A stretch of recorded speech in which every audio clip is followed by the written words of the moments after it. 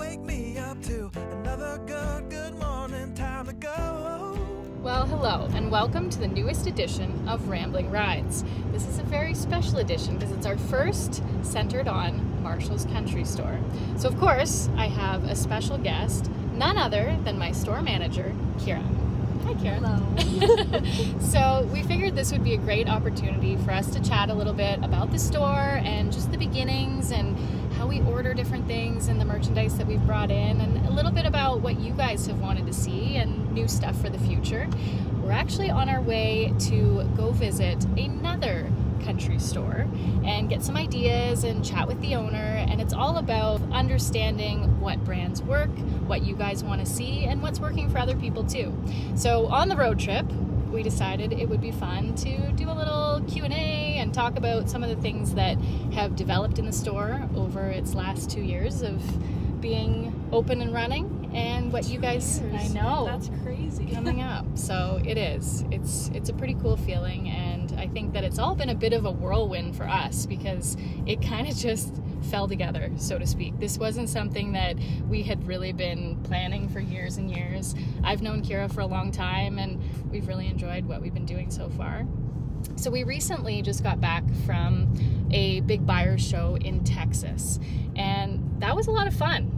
We went down last year, and it was very intimidating last year, I think, because we didn't really know what to expect. There is a lot of vendors. There's 15 floors of different vendors to see. We couldn't get to everybody, of course, but it's really neat to see different products and people from all around North America. Yeah, just store owners. And, just talking with people, getting ideas. It was really cool. We spent 3 full days in the trade show, and we went and saw a lot of our main vendors that we've had in the store before, and we also sourced some new things for some possible items to come in the future. So I'm not going to give any of that away right now. But what was your takeaway from being in Texas? Was there any specific things that stood out? I think it's really cool to meet new, like Alberta, like we're going right now to someone who we met in Texas, and they're from Alberta. Like I think that's really cool, building connections and networking, yeah. That's a really good point, because where we're headed right now, we had dinner with them, and it was just one of those things where it was very organic, and it just happened. We met through friends of friends, and we're like, oh yeah, we would love to see how you're doing things there. And I think that everyone you meet and every store you go in, you get inspiration, you get new ideas, even just how to lay out your products, how to display things. And we've changed up our displays multiple times. And it's fun, and I think that it's learning how to set things up to feature certain products too. I think that that's all part of it, because both Kyra and I had no retail experience before this, so we were just learning as we go. And I think the locals really like the change up as well, because then they come in and they're like, oh, this is new, or I think the change up is nice for everyone. yeah, and I think what our idea for the store is, and what I originally wanted, was something that feels very homey. And so I've always been big on, like, I don't want it too cluttered. I don't want, when you walk in, to be overwhelmed. I just want you to feel like, oh, this is a nice space. I feel very comfortable here. And I hope that you guys feel that too. And please let us know if we're accomplishing that or not. But that's what I always feel, because I know I'm not a huge retail shopper, which is a funny thing for someone who owns a store, but I've never been a big shopper. But I find I get intimidated when I walk into a store and there's too much to look at, and it's packed and you feel claustrophobic. I don't want to be in the space, and I usually end up just leaving. And so I found that that's for me personally. So we do things in the store, like we only put out one of each size of the items instead of stocking, everything that we have for that item. We're like, let's just keep it simple, because really, once that size is sold and you found your size, then we can put a new one out. And it also keeps everything in check, and it keeps everything organized. And for our store, storage has been probably the biggest factor of what we've been trying to navigate, because it's not a very large store. We don't have much storage. So when we bring items in, finding places to put them is always a little bit of a challenge. And so then when things go up online, we don't have as many items as we would like, so sometimes they sell out fast. So I think it's a balance of learning, and they're really involved with the ordering of products, which I really appreciate, by the way, because it is difficult to just go in and say, okay, like I like this, but are other people gonna like this? Yeah. And I think that having 2 or 3 or 4 people looking over the order really helps to kind of be like, okay, yeah, that's gonna be a good item because we're all in unison on agreeing to bring it in. So is there certain things that you look at when you're putting together an order? Do you find that there's certain things that you're like, that's going to be a hit? And is that just a gut feeling, or is that something that you've gained over the last 1.5 years of people buying? I feel like going back on what you said about putting one item out of each, it makes us engage with all of you guys. So then I get a feeling of what you guys like or what you don't like, and I think that helps picking the orders a lot because we're constantly engaging with you guys. And it's funny how having a storefront, having people coming in off the street really helps with, you can, because a lot of people, maybe they won't like something, but they're not going to say it. They're not going to, write in and say, we really don't like this item. But if they're there, they're going to be like, oh, I like this, but do you have it in a different color? Yeah. And so then automatically we're going, oh, this item is good, but we need it in red or whatever it might be. And also learning the seasons and learning how early to put things out. And I know there was a time last year when there was still snow on the ground and people were asking for shorts. And for us, we were like, what, already? But it's true. They get in the summer mindset, and other stores have things out already, so it's learning the seasons and what needs to be put out. Now, many of you have expressed interest on how the store came to be and kind of what the inspiration was for it. And it's funny because it kind of just happened organically. I really enjoy real estate, and I like finding buildings or houses that need a little TLC and fixing them up and either renting them out or finding new homes for them, new people to occupy them, I guess. And when the Marshall's building came up for sale, I thought, you know what, I've never had a commercial space before. It was a really cute building, really great price, because it needed a lot of work. And I had the winter off from Heartland, and I thought, you know what, I love winter projects. Here's something that I can kind of sink my teeth into. And so I started going to work renovating it. And the store itself was a diner at the time, and the upstairs had a bachelor apartment. So the diner was still functioning and running. I decided to start work on the upstairs and did a full gut. It was in need of a lot of TLC, so we ripped everything down with the help of a friend of mine. We put in all new appliances and bathrooms and all that kind of stuff, and it was a lot of fun. And the whole process, while I was doing this, I was thinking about one day when the current tenants move on, how cool that space is, and maybe I could eventually turn it into a store or something like that. Well, I didn't think that was going to happen for a while, but in the meantime, while I was renovating the upstairs, I got notice from the diner tenants that they were going to close their doors, they were going to do something else, and that space was now up for grabs. And so I thought to myself, well, I either find another commercial tenant to fill that space right away, or I get my butt in gear and start renovating that space.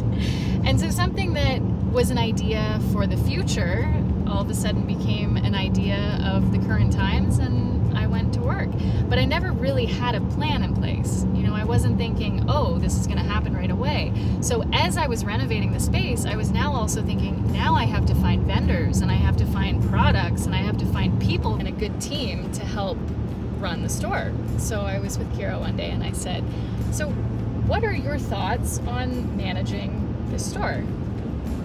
And here we are 2 years later. And it's funny because, neither of us come from a retail background. No.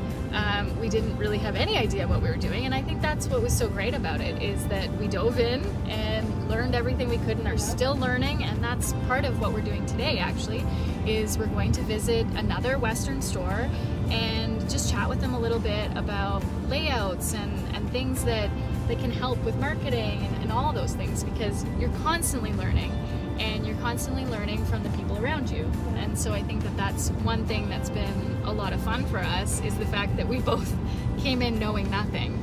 And so now when we do something or we tackle something new, it's like, okay, so who are the people that are doing this well? Yeah. And going and visiting with them and just seeing, you know, what makes their store work and applying some of those principles in our store. And another thing that's really important for us is customer feedback. Of course, when you're in retail, you can't just bring in the stuff that you like, because that might not be what everybody else likes. Yeah. So we've learned a lot about that, and I think, Kyra, you're on the store floor a lot more than I am. So what are some of the things that you've learned over the past year and a half, communicating and talking with people from around the world who have come into the store, and things that they want to see or that they enjoy seeing? It's been great to meet people from all over the world and hear all of their stories and the reason that they're coming to Marshall's.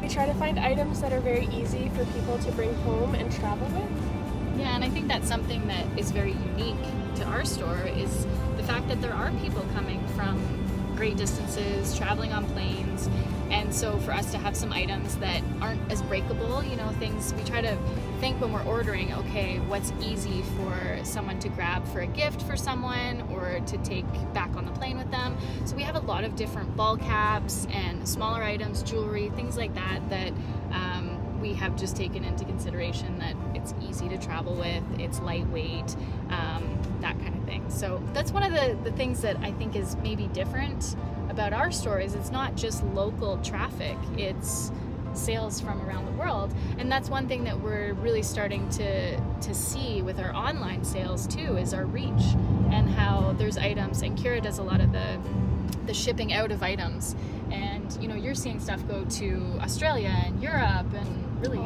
all over the world. And so that's one thing that, again, with some of our in-store items, we can't offer them online because certain things break, they're really hard to travel with. So we do have some things that are unique to the in-store experience, and then we have things that are available online that we know probably won't get damaged in travel. And it is hard because we can't, once they leave our store, it's really hard to be able to control how the carriers are taking care of them, and we try to wrap them and protect them as best as we can. It's been a really cool journey over the past year and a half, from going from, you know, a team that really doesn't know what they're doing to figuring it out as we go, and it's been really fun, and I think that I've learned a ton, and I'm sure you have too. Oh yes, a lot. And even little things, like I remember in the beginning, when we would do our orders, I would pick things I liked, Kyra would pick things she liked, and then the order would come in, we're like, oh, we have similar tastes and everything looks the same. It's all blue. It was all blue. Yeah. And so I think that that's been a really good learning experience too, is looking at all the products from all these really great companies and saying, oh, you know, we might not wear that, but we really like that item. It would look good on somebody else.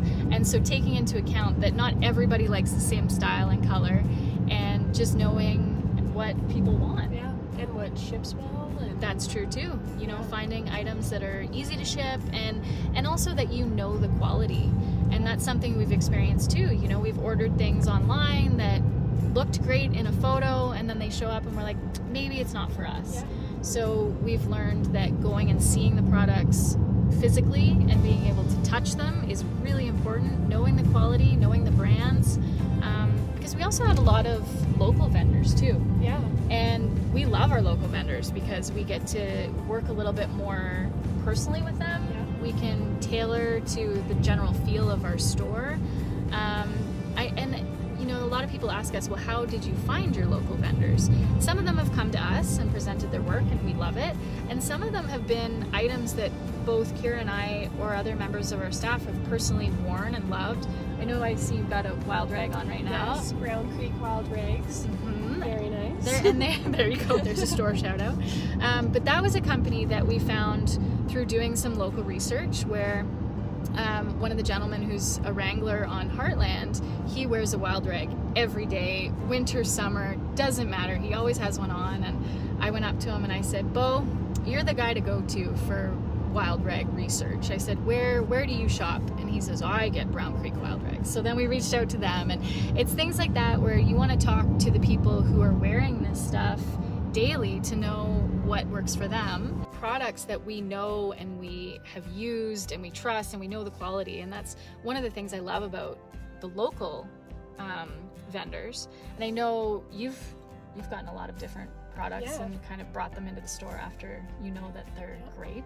I got this lovely purse from Lady Loca, and she handmade it for me and made it all custom to what I wanted. And yeah, now we carry Lady Loca, and she makes all custom bags and jewelry, and it's just little things like that, getting things that we know and love. And yeah, and it's also nice, again, we want to support the local vendors, but being able to know exactly where they're made, how they're made, and they're also small batches, right? So you're getting almost a one-of-a-kind product, and that's what's kind of cool about it too. And that touches on our storage of our little store. Yeah, exactly. and being able to order small quantities is really great. Well, we're just at our first stop, so we're gonna run in, and we'll touch base with you guys when we're back. We are all looking for adventure. We are all looking for adventure. We are all Well, we just came out of Western Stockman, and we switched drivers. I thought I would drive on the way back, but we had such a great visit with the owner, Lacey. She was incredible and gave us some really good insight into really what it takes running a Western store. And she has some really great stuff there. So big shout out to Lacey at Western Stockman. And if you guys are in Lethbridge, Alberta, make sure you check her out. And we're headed home now. The sun's starting to set. We've had a full day on the road and had a really great time. We had a nice lunch. We met with some friends. We kind of took the day. So that's why we have hours at the store that are closed. So we can do all these other things. And that's small business, right? You've got a nice small team, and we just do things together and have a lot of fun doing it. But we thought before we go and sign off here, there's been a lot of different fan questions on things about the store, and so we wanted to answer a few of those. Number one, you guys have been asking if there's anything that's going to be happening as far as events. And so we can tell you that we have decided the weekend of May 25th, mark it on your calendars, we're gonna do a big event at the store. So that's one date that you'll want to record, and then we might, depending on how busy the summer is, do something in August as well. So we just wanted to let you guys know those dates for those who are planning travel. And please, like, if you're coming into town, come see us, come visit us. We don't have to be having an event at the store to come say hi and check out what's there. So we're always there. Yeah. And other than that, do we have any other? I think that's everything. Okay. Well, we want to thank you guys again for tuning into this video and for being a part of this community, and not only supporting myself, but supporting this adventure that we're on. So we appreciate it, and thank you, Kyra, for your time and for coming with me today and putting a face to the name too, because a lot of you have communicated with Kyra, and it's nice to be able to say hi. Yes. So thank you guys, take care, and we'll enjoy the rest of our road trip. We are all